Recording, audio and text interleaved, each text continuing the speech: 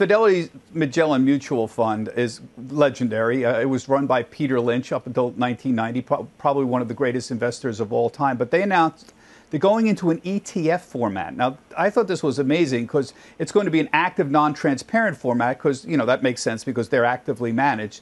But like almost all funds, this Magellan Fund has notably underperformed the S&P 500 for many years. So I guess, Kim, am I trying to stress too much? This is another sign of capitulation. Here's a very, very famous fund that's basically saying we're going to go to an ETF format, although we're going to try to keep doing it in the active, non-transparent format, so we're not going to reveal exactly what we have. Am I trying to make too much of this? I just think this is another one of those capitulation moments by the mutual fund industry into moving into the ETF format. No, Bob, I would totally agree with you. This fund's been out there for 57 years, and it's definitely not the fund that it was when Peter Lynch was running it. And like you said, it's underperformed its benchmarks.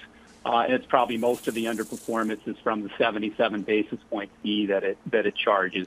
But I think as Tim and Deborah have mentioned here, what's happening is if they were to come out and say, hey, we're reconstituting this and we are now going to be a thematic innovation strategy, not just growth, but we're focusing in on where the puck's going, on innovation, on great themes, then you could maybe say we're going to go ahead and give this thing a second derivative life.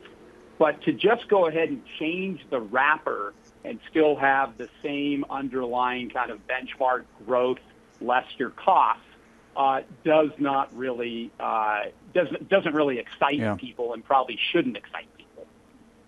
I don't think it does. But Deborah, still, it is a sign. Active, non-transparent is having a moment here this year, and they are going to pull funds out of mutual funds and into the ETF format. Even if it's essentially the same thing, there will be lower costs and there will be more tax efficiency. So to that extent, it's a good story, isn't it? Or am I looking at this the wrong way? No, I think you're totally right. I think ETFs are more tax efficient than mutual funds, and they're less expensive to run than mutual funds. So there should be some real benefits for the investors. And clearly, if the fees are less, performance gets better.